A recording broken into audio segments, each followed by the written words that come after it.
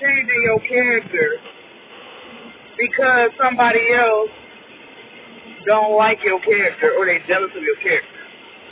Hey, how you doing, boo? John, you don't do that. You don't change your character for nobody, especially if it's a blessing to you, okay?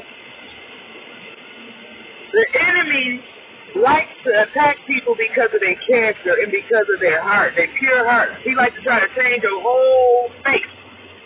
Don't let that fool do it. Don't let him do it.